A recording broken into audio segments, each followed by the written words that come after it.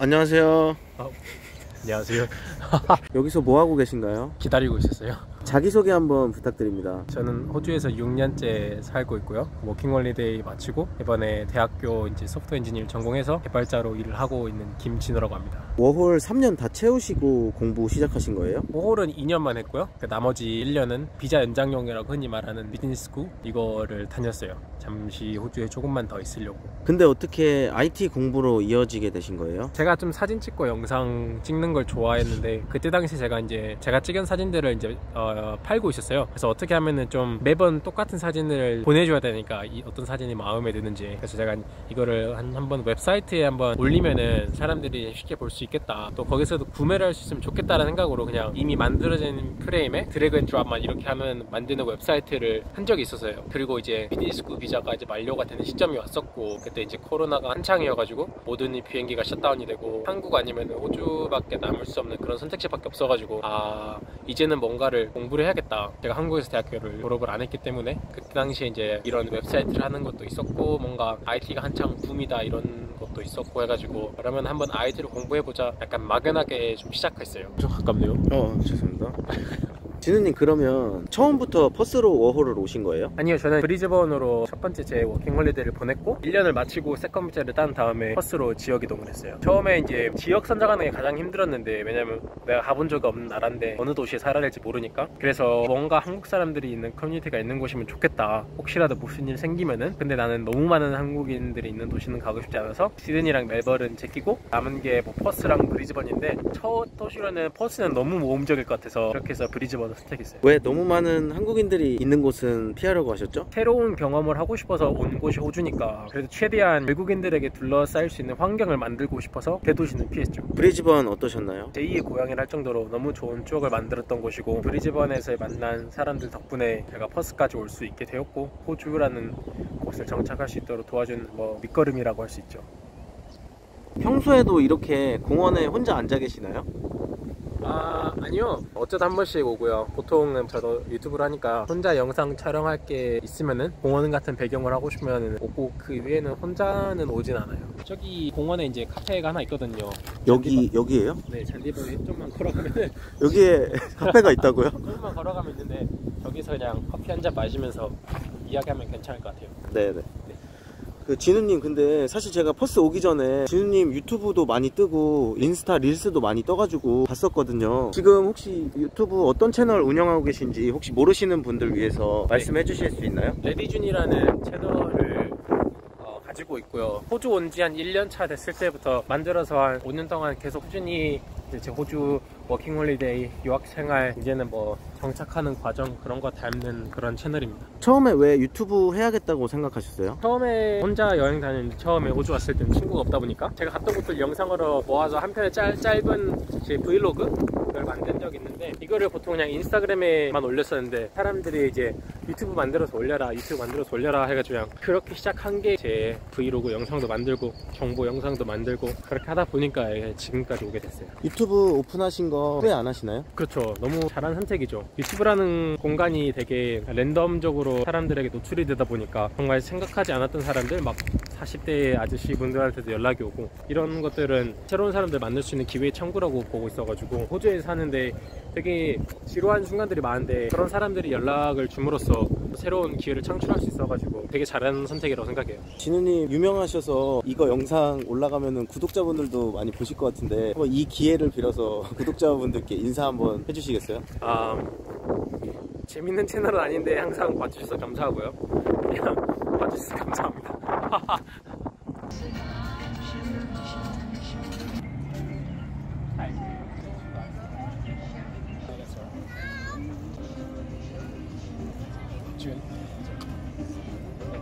공원에 이렇게 카페가 덩그러니 있네요. 여기 자주 오시나요? 여기 공원 올 때마다 오는 곳이 이 카페죠. 이런 의자들 보이시잖아요. 그냥 아침에 와서 커피 사서 저기 앉아 있으면 그냥 뭔가 오불로 느낄 수 있는 행복, 그런 거 있잖아요.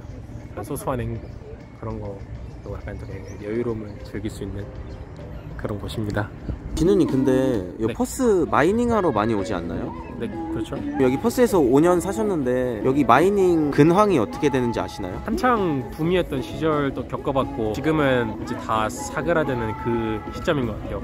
다들 일 없어서 잘리고, 아니면 이제 경력자 있는 사람들만 들어갈 수 있고, 한때는 경력 없어도 그냥 와서 배워라 하는 식으로 해서 다들 구인하는 시기가 있었는데, 그때가 코로나 시즌이었던 것 같고, 그 시즌 지나서 지금은 전체적으로 싹 다 일이 더 없는 시기 같아요. 보통 하루 일과가 어떻게 되세요? 최근 한 달 사이에는 제가 한창 구직을 하고 있는 시기여가지고, 한 4주 전까지만 해도 이제 제가 백수였어가지고 그냥 집에서 맨날 있고, 그냥 목요일이랑 뭐 일요일에 축구를 하고, 나머지 시간에는 거의 구직하는데 시간을 많이 보냈고요. 그리고 한 2주 전부터는 이제 카페에서 일을 시작했었고, 이제 돈을 벌어야 하니까, 그래서 한 주에 4일 정도 아침 뭐 6시 반부터 한 2시 반까지 카페에서 일하고, 계속 또 구직 과정하고 축구하고, 그리고 아마 다음 주부터는 이제 새로운 일을 시작하게 돼서 평범한 우리 풀타임 잡처럼 월금 이제 일을 하고 주말은 쉬고 축구는 계속하고 이렇게 할 것 같아요. 어디 취직하셨는지 말해주실 수 있나요? 서울에 있는 대학교에 개발자로 취직했어요. 근데 보통 구직 기다릴 때 백수 시기 때 되게 초조하잖아요. 어떻게 이겨내셨어요? 6년 동안 살면서 가장 배운 것 중 하나가, 이제는 어떤 시련이 와도 어떻게든 잘 흘러가구나, 이런 걸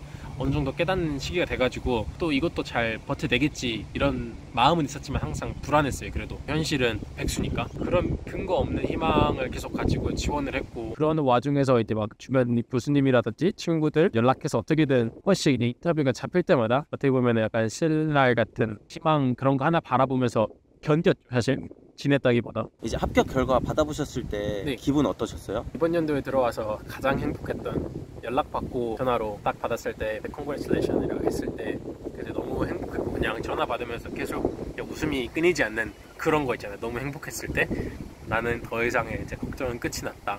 그때 너무 행복했죠. 그때 웃음 한번 보여주실 수 있나요? IT 공부하실 때 네. 어떤 게 가장 힘드셨어요? 가장 힘들었던 부분은 주변에 도움을 받을 수 있는 사람이 없었다는 게 가장 컸고요. 왜냐면은 뭔가 내가 막혔을 때 누군가 바로 옆에서 도움을 주면은 어떻게 보면 1분 만에 아니면 몇십 분 만에 끝낼 수 있는 것들을 도움을 받을 수 있는 곳이 없다 보니까 그냥 혼자 끙끙대면서 앓다가 막 하루를 낭비하기도 하고, 그런 시간들이 좀 많이 안타까웠죠. 어떤 문제를 풀 때도 어떤 프로그램을 이용하면은 막 쉽게 막 어디서 에러가 있는지를 찾아낼 수 있는데, 그런 프로그램이 있다는 사실 자체도 모르고 그런 정보를 제가 받을 수 있는 공간이 부족했을 때 그때 너무 아쉬웠다는 생각을 되게 많이 했죠. 어떻게 해결하셨어요? 해결 안 했고 그냥 그렇게 1년 동안 그렇게 지냈어요. 그렇게 첫 1학년을 흔히 말하는 쓰면 안 되는 그런 프로그램을 사용하면서 1년 동안 공부를 했었고, 2학년이 돼서 가까운 친구가 생겼을 때 그 친구가 이거 쓰라 해가지고 한번 써봤는데 확실히 다르다는 걸 그때 알게 됐죠. 전에 스타트업에서 IT 일 하셨었잖아요. 그때 느꼈던 장점 같은 거 있으세요? 제가 출근하는 시간이 자유롭고요. 언제 출근해도 상관없고 언제 퇴근해도 상관없었어요. 최대한 7시간, 8시간 하루에 일할 수 있었고, 한 4시간만 일하고 갈 수도 있었어요. 그냥 일하다가도 어디 잠깐 나가서 커피 마시고 오는 것도 상관없었고, 그냥 내 할 일만 하면은 몇 시간 일을 해도 상관없었어요. 복장도 자유롭고, 그래서 그냥 되게 편하게 청바지 반바지 입고 출근해서 그냥 할 거 하고 편하게 이야기하고, 네, 그렇게 했었죠. 삼선 슬리퍼 신고 출근해도 됐었나요? 호주에서 IT 공부하려면 몇 년 해야 되나요? 3년이요. 3년 풀로 해야 돼요? 뭐 테이프 같은 과정으로 1년만 공부해도 되고요. 보통 사람들이 IT를 공부하는 이유는 뭐 배우고 싶어서도 있겠지만 결국에 살고 싶어서 하는 게 우선이니까, 취업을 하기 위해서는 보통은 우리가 흔히 말하는 학사 과정 바첼러 디그리가 필요한데, 이 바첼러는 최소 3년이고요. 그리고 뭐 1년만 공부해도 되지만은 그게 취업 시장에서는 몇 개지가 안 될 확률이 너무 높죠. 보통은 바첼러 이상의 디그리를 선호하니까. 학비는 보통 어떻게 되나요? 제가 다녔던 대학교 기준으로는 3년 과정이 99,000불이었어요. 혹시 학교 다니면서 충당 가능한가요? 지금으로서는 불가능하다고 말을 하고요. 제가 다녔을 당시에는 코로나 시기여가지고 학생 비자가 일을 할 수 있는 시간 제약이 현재는 24시간이에요, 주에. 근데 그런 제약이 없어가지고 저는 이제 30시간 넘게 일을 했었고, 좀 운이 좋게 카페에서도 일을 하면서 학교에서도 일을 했었거든요, 그때 당시에. 그래서 한 시간으로만 따지면 한 40시간 정도 학기 중에 일을 했었고, 그리고 학교에서 일을 하면은 시급이 꽤 높았어요. 그래서 충당이 가능했지, 지금으로는 좀 불가능하다고 말할 것 같아요. 퍼스 날씨 좋다고 해서 왔는데 여기 왔는데 왜 원래 이런가요? 아, 퍼스도 사람을 좀 가리나 본데요. 여기 멜번보다 날씨가 더 안 좋은 것 같은데요? 그 멜번에 있는 사람이 와셔가지고. 이렇게 날씨 안 좋으면 무슨 생각하세요? 아무 생각 안 하는데. 이제 어디 가시나요? 멜버른에서 공부해서 오셨으니까 그래도 퍼스가 어떤 곳인지 조금은 보여드려야 되지 않을까 싶어서 제가 태워다 드리려고요. 드라이브 가는 건가요? 간단하게 하시죠. 그건 고글인가요? 안경입니다. 6년 동안 쓰고 있는 안경인데 고등학교 3학년 때 쓰고 한 번도 안 바꾼 안경인데 너무 우중충하네요.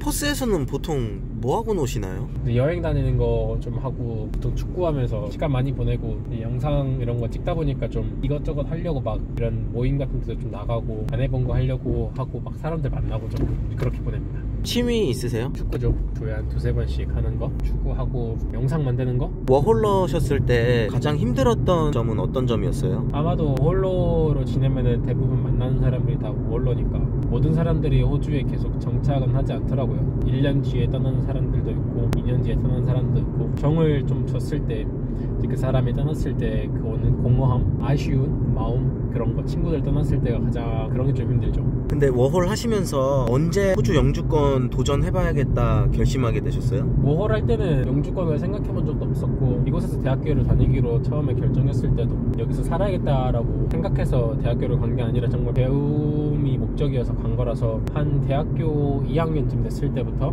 이제 내가 이곳에서 졸업을 하면은 자연스럽게 취업을 이곳에서 하는 게 쉽겠구나라는 생각을 먼저 했어요. 그런 가정 하에 내가 여기서 취업을 하면은 사실 1년 만에 영주권을 신청할 수 있겠구나라는 걸 알았을 때 할만하네 그러면은 그냥 내가 대학교를 졸업해서 일 시작하면은 그냥 영주권을 주는 거네 이런 생각으로 영주권을 따기로 결심했죠 처음에는. 그리고 원래 저는 막 캐나다든 다른 나라든 막 워홀 가서 한번 살아보고 싶은 그런 욕심이 있었는데 가는 건 갈 수는 있지만은 이제 내가 여기서 영주권을 따지 않고 다른 나라로 가면은 내가 돌아오고 싶어도 못 돌아오는 그런 순간이 오겠구나라는 생각이 들어가지고 이제 그때는 비자가 없으니까 일단은 영주권을 먼저 따야겠다. 그래도 호주라는 곳은 살기 좋은 나라니까 나중에 선택할 수 있는 폭이 생기는 거니까 그래서 이제 영주권을 따기로 그때 이제 생각을 했었죠. 근데 브리즈번 1년 계셨잖아요. 그 정도면은 조금 편해지고 적응도 많이 하셨었을 것 같은데 갑자기 퍼스로 오게 된 계기가 뭐였나요? 브리즈번에서 1년 정도 지냈을 때가 이제 딱 세컨 따고 세컨 비자 받았을 시기였어요. 이미 브리즈번에서의 삶은 너무 완벽했고 더 이상 내가 거기에 남으면은 같은 곳에서 그냥 일을 하고 그냥 친구들 만나고 그런 삶에 또 그냥 연장이 될 거라는 생각이 들었어요. 그런 건 제가 원하는 경험이 아니었고 그리고 그냥 딱 구글맵을 봤을 때 그냥 뭔가 동부에서 항상 지냈는데 동부에서 막 노을 보러 가고 사진 찍으러 하고 맨날 이제 저 서쪽으로 산 너머로 이제 노을이 지는데 한번 서쪽에서 지는 노을은 또 어떨까, 바다 너머로 지는 노을은 어떨까, 그냥 그런 정말 간단한 마음에 그럼 서부가 살아보자. 서부에는 또 한국 사람들 더 없고 좀 더 모험적이겠구나 싶어서 그냥 큰 계획 없이 그냥 퍼스로 오게 됐어요. 오신 거 후회 안 하시나요? 퍼스 온 거 후회 안 하죠. 퍼스가 정말 기회의 땅이에요. 저는 개인적으로 브리즈번이랑 퍼스랑 둘 중에 하나를 이제 나중에 살라고 해요. 선택했을 때는 저는 무조건 퍼스를 선택할 것 같고 그냥 살기 좋아요. 재미를 추구하는 삶보다는 저는 평화롭고 그냥 살기 좋은 그런 걸 좀 추구하는데 퍼스가 딱 그런 동네라서 저는 퍼스 온 거 후회 안 합니다. 퍼스의 장점 하나 말씀해 주실 수 있나요? 평화로움이죠. 누군가한테는 지루함인데 저한테는 그냥 평화로움. 성향에 따라서는 또 호불호가 갈릴 수도 있겠네요. 그죠. 제가 아는 분은 브리즈번으로 이사 가셨거든요. 그 이유가 여기는 막 한식당도 많이 없고 재미가 없다는 거예요. 그래서 그럴 수도 있겠구나 라는 생각을 했는데 저는 막 그런 걸 한 번도 생각을 해본 적이 없었거든요. 그냥 저는 제 거 하기에 바빴고 뭔가를 찾아서 하기 바쁘다 보니까 지루하다는 생각을 해본 적이 없었어요. 퍼스에 여행 오시는 분들 이거는 꼭 해봐야 된다 하시는 거 있나요? 얼마나 오실지는 모르겠지만은 캠핑카를 렌트를 해가지고 북쪽으로 한번 10일 정도 여행 가보시는 걸 추천드려요. 여기는 정말 매 시간마다 토양 색깔이 바뀌고 자연이 정말 넓어지고 보는 게 너무 다르거든요. 한국에서는 절대 볼 수 없는 것들을 여기서는 정말 몇 시간만 더 운전하면은 항상 새로운 것들이 보이고 저는 무조건 캠핑카 타고 이제 북쪽으로 한번 한 10일 정도 올라가서 차에서도 한번 자보고 그런 데서 라면도 먹어보고 그런 거 해봤으면 좋겠어요. 그냥 일반 차 타고 여행하면서 차에서 자도 문제 없나요? 아, 문제 없죠. 네, 잘 수만 있다면은 좀 다리 뻗고 편하게 잘 수 있는 그런 차면은 사실 뭐 혼자 하는 거라면 상관없고요. 캠핑카는 그냥 그거죠. 차 안에서 그냥 막 가스레인지도 있고 그런 거 하면서 좀 편하게 갈 수 있는, 그리고 혼자가 아닌 3명이서도 그런 것 때문에 캠핑카지 여러 명이서 같이 갈 수 있는, 혼자 둘이 가는 거라면 그냥 일반 승용차, 긴 차, 외관 같은 거에서 그래서 차도 상관없습니다.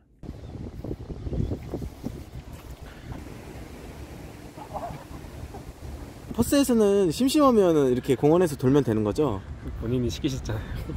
진우님, 코로나 네. 때는 뭐 하셨어요? 카페에서 일하고 있었죠. 마스크 쓰고. 버스는 그렇게 통제 심하게 안 했다고 들었는데 맞나요? 네, 다른 주에 비해서 확실히 안전했었고 마스크를 쓰지 않는 날이 좀 더 많았죠, 다른 주에 비해서. 그럼 코로나 때 계속 일하면서 그냥 지내신 거예요? 네, 다행히 카페는 정말 운이 좋게 저는 테이크어웨이로 샵으로 할 수 있어가지고 다이닝은 없이 계속 그렇게 해서 일은 해서 돈을 벌 수 있었죠. 아, 그리고 다시 갈지도 여행 예능 나오시지 않았어요? 네. 그건 어떻게 섭외되신 거예요? 제가 보통 드론으로 막 호주 자연 담고 이런 영상을 많이 찍다 보니까 거기서 그런 걸 담아줄 수 있는 사람이 필요했고, 호주가 좀 자연이 많이 유명하니까 인스타그램이었나? 뭐 이메일로 연락을 받았어요. 출연해보시니까 어떠셨어요? 많이 어색했고요. 약간 가장 힘들었던 부분 중 하나가 이제 음식 먹는 그런 뭐랄까 소감을 발표하는, 그게 가장 힘들었어요. 저는 사실 음식에 대한 큰 진심은 아닌데 표현력이 되게 강하지도 않아요. 그냥 항상 이 톤이어가지고, 근데 거기서 막 음식 먹었을 때 와 너무 맛있어요, 와 뭐가 쫄깃쫄깃해요. 그 카메라 앞에 두고 해야 되는 게 너무 어색했고, 그거 말고는 그냥 어떻게 보면 돈을 받고 제가 여행을 하는 거니까 되게 좋은 경험이었죠. 일단 비 오는 차로 가시죠.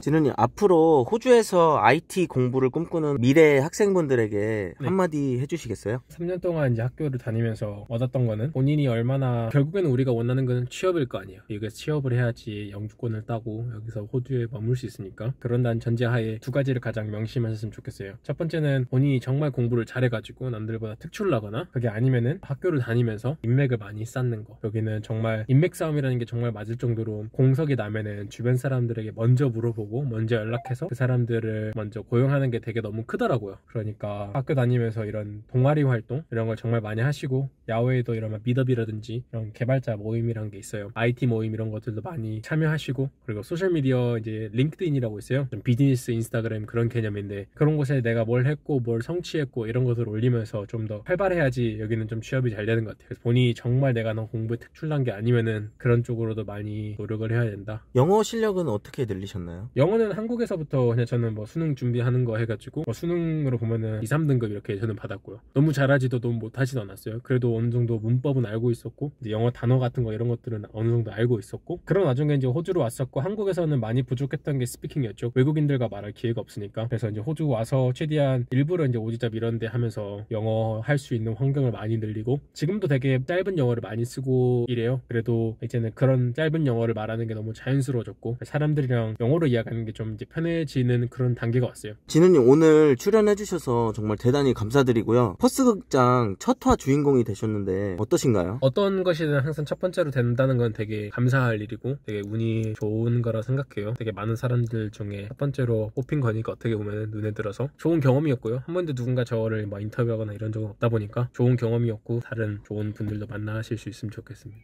마지막 질문입니다. 앞으로 삶의 목표가 어떻게 되시나요? 6년 전과 비교해서 제 삶의 목표는 많이 달라졌어요. 처음에 워홀 왔을 때는 주에 1000불만 벌어도 정말 부자 같았고, 오지잡만 일해도 키친핸드 이런 상관없이 카페 잡만 일해도 너무 행복했었고, 뭔가 내가 여기서 이렇게만 해도 내가 살 수 있겠구나 이런 생각을 되게 많이 했어요. 근데 이제 학교를 다니면서 돈이 없음의 부족함을 많이 느꼈고, 백수일 때 얼마나 내가 자존감이 많이 낮아지는지를 느꼈어요. 그런 것들을 겪다 보니까 요즘 제 목표는 확실히 재정적인, 경제적인 자유로움, 경제적인 안정감, 그리고 누군가를 만났을 때도 좀 내가 좀 당당할 수 있는 그런 뚜렷한 직업을 가지고 싶은 그런 목표가 있고요. 이제는 개인적으로 막 이런 경험 이런 것들은 조금 확실히 그런 불길은 사그라들었고, 이 자리에서 내가 할 수 있는 직업에서 한번 높이 올라가 보자, 재정적으로 안정된 시기를 찾아가 보자, 이상적인 거에서 현실적으로 많이 바뀌었어요. 오늘 진우님의 하루를 보여주셔서 대단히 감사드립니다.